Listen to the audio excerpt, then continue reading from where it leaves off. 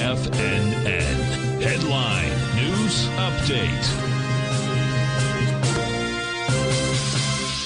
Welcome, folks. This is Jacob Shoup filling in for Tom O'Brien. This is the 4 p.m. stock market update. Let's take a look at where we ended today. Well, we have the ES Mini currently trading about 0.16% to the downside. Russell down almost a full percent. The Dow futures trading up 0.26%. All right, we have the gold contract trading at $2,054.30. Of course, if you just missed my interview with Tim Ord, please go check that out because the whole thing was focusing on where's gold going. And it was extremely fascinating and insightful. It always is, but this one particular, I think, was really nice.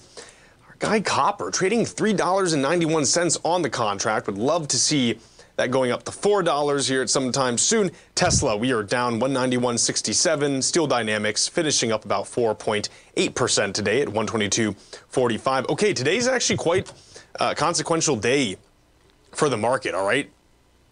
Let's...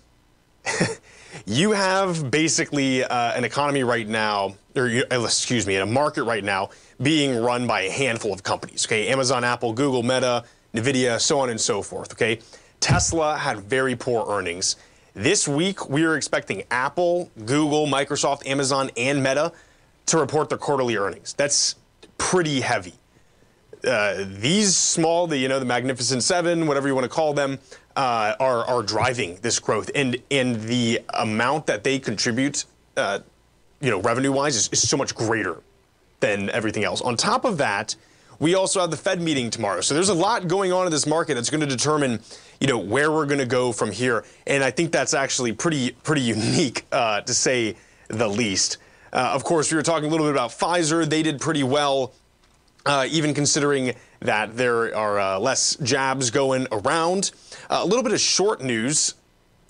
Elon Musk said the first human has received an implant from Neuralink, which is pretty interesting. Now, we don't really get exposure to this in Tesla directly in any way, but I still think it's pretty interesting because this guy, is in a lot of ways at least attempting to push society forward and has done so with SpaceX and Tesla as well. This Neuralink is essentially a mesh that they're laying over people's brains, right? We have about 3 major layers of the brain, right? With the neocortex is the most recent one that we have, and now we're going to have this brain mesh. So let's see where it goes. Folks, thank you so much for joining me today. I believe Tom O'Brien will be back tomorrow. I hope you have a phenomenal rest of your Tuesday, and we will see you Wednesday.